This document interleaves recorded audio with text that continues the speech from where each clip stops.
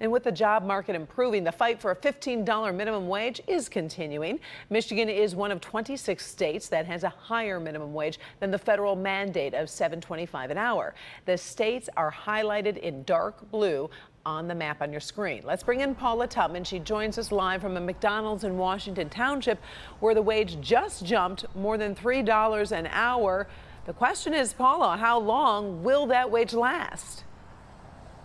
Yeah, and that's a very important question. So first of all, let me show you what the sign said really for quite a few weeks, and just in the last 3 or 4 days or so, the sign now says hiring up to $15 an hour. And with that fight for 15 fight that's been going on for years, you wonder, is it over?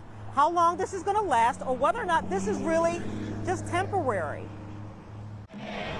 The protests and walkouts have become commonplace in the last several years as the grassroots movement Fight for 15 grew. We swear, we're at $9.65 per hour, but the writing is now on the wall, the buildings, the signs, and the marquees. With the current shortage in labor, it's a workers' market, with wages now starting at $15, $16, and even $17 per hour, with added bonuses and perks. This week, we took a drastic increase, minimum wage, hourly wage, along with salary. And when I say drastic, extensive. Marsha Ribideau is the operations manager for a string of Arby's. A month ago, she was working for 100 employees. Today, she is looking for 200. However, she can't guarantee how long her starting wages will stay at this level. We're trying to get staff and get our restaurants back to being open and get off of these limited hours and closed on weekends. But I believe it's a window. It's hard to say what late August and September will bring, with the changes fall brings with children back in school, parents re-entering the job market, as well as the extended unemployment benefits beginning to dwindle.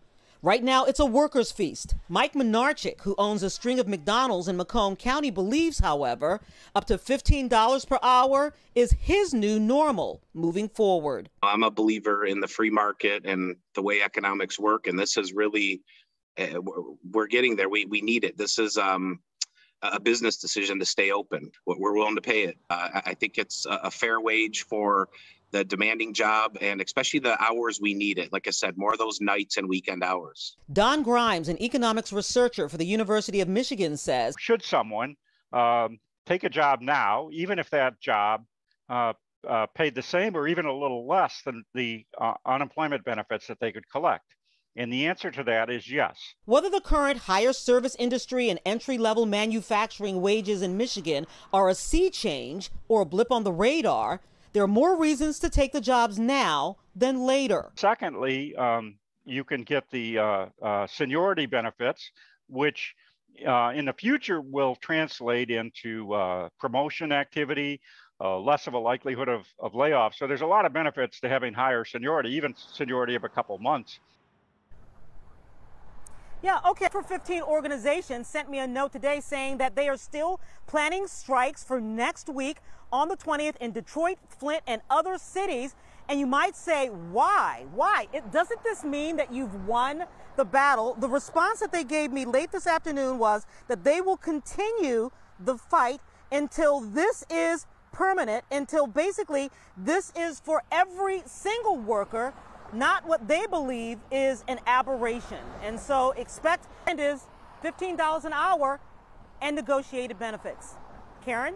All right. Paula Tubman reporting live from Washington Township. An important recall alert in this summer heat. Some